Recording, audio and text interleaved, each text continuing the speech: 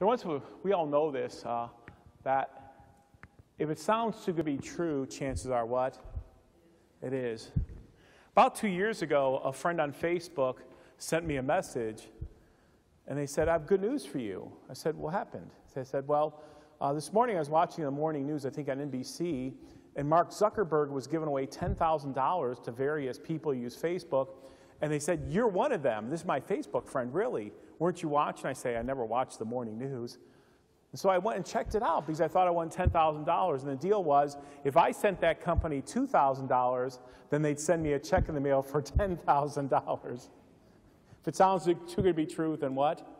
It is. Do you ever receive an email? Once in a while, I receive an email like this, and it said, Dear Reverend Mews, so-and-so just died in Brazil, and he has $4 million that no one claimed, and we would like to send it to your church to help you with the ministry there. The only thing we ask is that you send us your Social Security number and your bank accounts for us to deposit. So if it sounds too good to be true, then what? Yeah. I'm sure we all got those phone calls about the wonderful resort vacations. You know what I mean? So we all sort of somewhat hesitant. If it sounds too good to be true, then it is. But for us believers, we hold that since Jesus died for our sins, that we are saved. And to a lot of people, it sounds too good to be true. When as a vicar, a young man, our neighbor, approached me and said, just what is it that you're studying and what do you believe? And I said, it's rather simple. I'm a sinner, you're a sinner. Jesus died for me, Jesus died for you, Jesus died for the whole world. And he looks at me and says, is that it? I said, basically, yes. To him, it sounded odd because it was what? Too good to be true. What do you mean? The base of my faith is that Jesus died on the cross and saved us all. That just sounds too good to be true. So sometimes we like to believe that we're paroled, that there's something that we have to do about it. Sometimes we believe, oh, no, I just don't believe that Jesus dying for my sins is enough for me to have salvation and be forgiven. There's always something we have to do. It's like being paroled. Now when I see being paroled, I think about this. You ever gone to the dentist? You know what I mean? You're sitting in the chair, and you're waiting for the doctor to come in after your teeth have been cleaned. They're making sure you don't have cavities. And you sort of feel like you're what? Paroled. Now, you don't have to admit it. Have you ever been pulled over by a sheriff or a police officer? You know what that's like? I'm glad you're admitting it. It happened to me once. No, it happened to me twice. Well, no, actually, let's move on to another topic, okay? All right, okay. You sort of feel paroled. You ever been in the hospital? Ever been in the principal's office? You almost feel paroled. You ever owned a big debt, trying to pay it off, trying to keep the bill straight? You almost feel paroled. You almost feel like you're under bondage. So the point is that for us believers, we've been pardoned, totally forgiven, not under parole. You see, Christ paid in full. Well, I'd like to tell you a story about a man who thought he was paroled and he's looking for a pardon. And he was sort of a cheat. He cheated people for a living. He took advantage of them, and he did so on behalf of the government. And people really despised him. And he made a pretty good living, but he's really an unpopular guy, and that got to him. So he went to the religious leaders and said, I'm really dealing with this problem because, you see, I cheat people for a living. I take things I don't want to take. I even work for a government that I think is somewhat oppressive to us. And the religious leaders said, listen, you'll never be as good as us. Get out of here. I mean, you just don't fit in. You're not one of us. You work for them. You steal money. You'll never fit in with us. So he's a man who's looking to be pardoned, but in reality, he's under parole. And so he decided one day that he heard somebody who might help him, and he climbed up the sycamore tree. To whom do I speak? Say it. Yeah, Zacchaeus was a wee little man. A wee little man was he. He thought he was paroled. He used to cheat and steal people, and the church told me I was never good enough. When Jesus encountered him, Jesus said, Zacchaeus, I'm coming to your house today. Hopefully it's a good supper. No, I'm just kidding. Zacchaeus, I'm coming to your house today. And there he was forgiven. He was pardoned of his sins. Totally pardoned, almost if it's too good to be true. And in some ways, I'm giving you a paroled man's search of a full pardon he found in Jesus. In some ways, I'm giving you a foretaste for next week's Reformation Sunday. Now, I do have to admit to you that I'm a Reformation geek. Notice I said I'm not a Reformation scholar. I'm a Reformation geek. I just really love Reformation history because right now we're sort of in the 500th anniversary of the Reformation fever. 2 years ago, we celebrated Luther nailing the what? Which had a profound impact not only on the church, but the world. Last year, we celebrated Luther's Sermon on Grace. And this year, 500 years ago, since I'm a Reformation geek, 2 things happened. The Leipzig debate and printed lectures on Galatians. I told you I'm a Reformation geek. All right, and so, in 1520, the demand on Luther to recant or be excommunicated. In 1521, the diet of worms. Now, that's not like gummy worms. That's not like eating worms. That's a city in Germany where Luther was put on trial. He translated the Bible from the New Testament into a language people could read. And finally, in 1525, he married Catherine von Bora.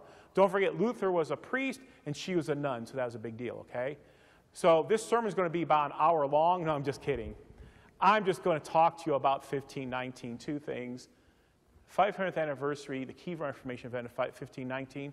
So I'm just going back 500 years and looking at 1519. So there's 2 things that happened in 1519 that dealt with the Reformation. One is the Leipzig debate, and the second is Galatians lectures. Now, Galatians is a book in the New Testament. So let's talk about the Leipzig debate, and there's a picture of Leipzig. Now, there is a Leipzig, Ohio, right? But this is a real Leipzig, sort of like in southeast Germany, and there's going to be a debate there. It's Luther, sort of the troublemaker, the person who believes in pardon, against John Eck, and John Eck is sort of a Roman Catholic scholar salesman, and they're going to debate. Now, when I say debates, this is what we think of. Okay? Now, does everybody know what's going to happen next November, November 2020? There's going to be a what? A presidential election, and there's going to be a lot of debates. Do you watch those? So do this. Pop a big bag of popcorn. Get your favorite beverage, you know, right? Put on your seatbelt, keep your arms and hands inside, and watch the debates, right? Because they're going to be what?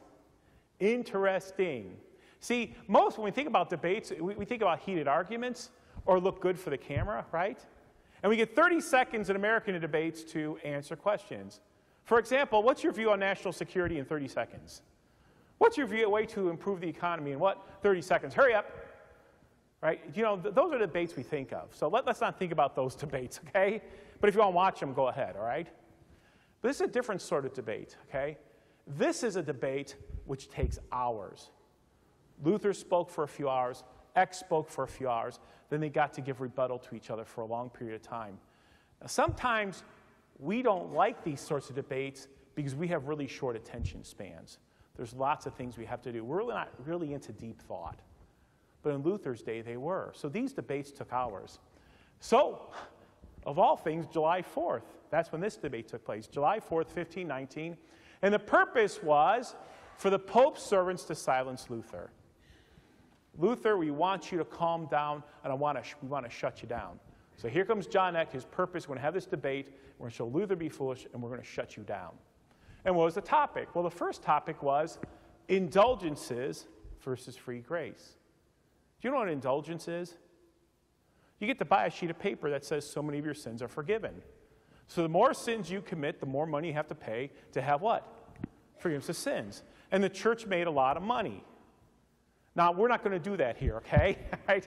We're not going to sell forgiveness of sins for money. But the debate was, am I paroled and I need to buy my forgiveness, or am I pardoned by God's grace? That's the first part of the debate. But the undercurrent to that debate is this. Is it the authority of the Pope or authority of God's Word? What's going to carry the day? Is what the Pope says and the councils say and tradition says you have to buy sin, or does it what God's Word say that I'm pardoned in Christ?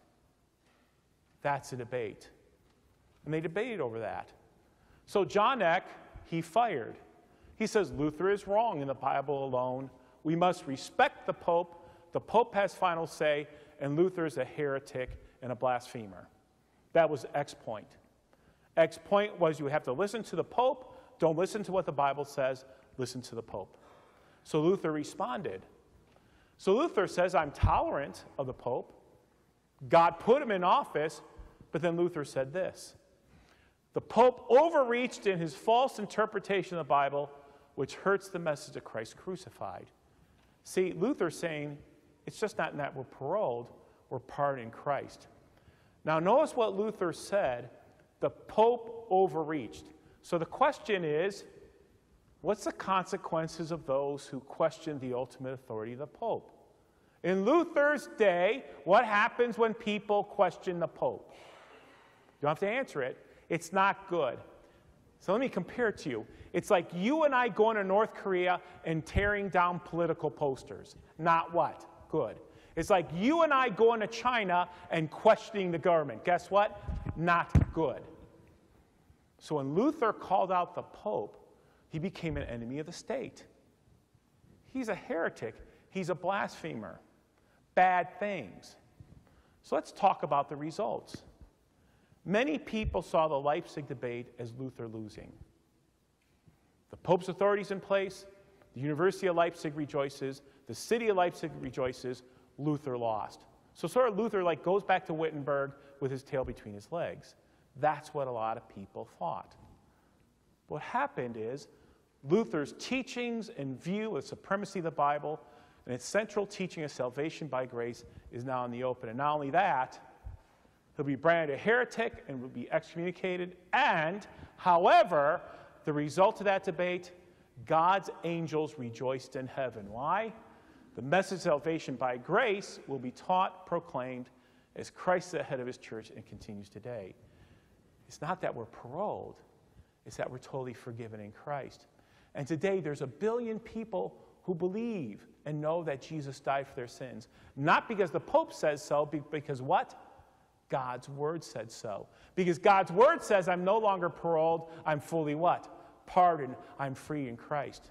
So while Luther thought, man, this debate didn't go well, the message got out and continues to touch lives today. That's the Leipzig debate. Okay? The second thing I want to talk about, happened 500 years ago, is the printed lectures on Galatians. Now, we sometimes don't like lectures because we're used to 15-second commercials, and we really don't like to listen that hard. But lectures are really good if I can focus in. So Luther had lectures over the Bible over Galatians, and they're really blessed. And so he wanted now to solidify his view on the supremacy of God's Word using Galatians. And here's the topic.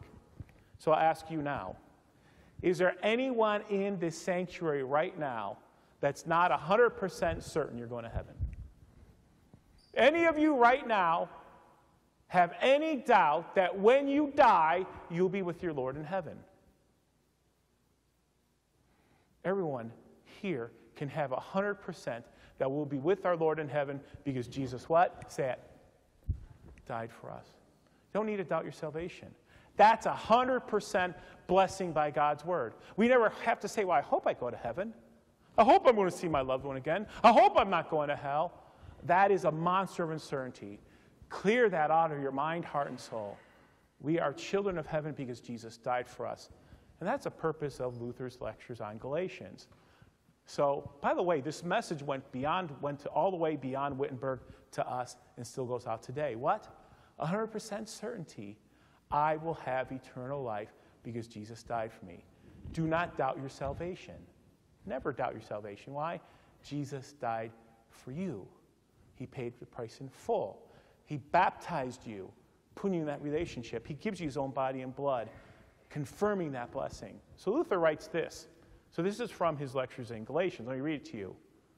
You must take for granted in steadfast confidence that he was delivered for your sins too, and that you are the one for whose sins were delivered.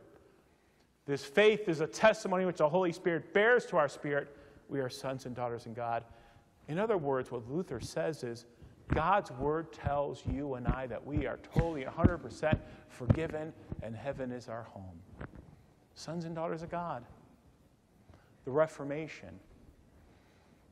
Not paroled, but what? Pardoned. No longer in the hospital, no longer talking to the sheriff by the side of the road, no longer in debt, but what? Totally free. And that's a blessing of the Reformation. And that message continues today. It continues in our school, continues in our home, and it continues as the church proclaims that. What a blessing that is. Now you know I'm a Reformation geek, right? Okay? Jesus says, if the Son sets you free, you are what? Free indeed, fully pardoned, forgiven. So how about this for a closing thought?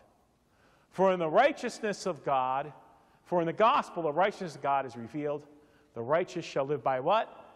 Faith. Pardoned. And all God's people say, just like the song said,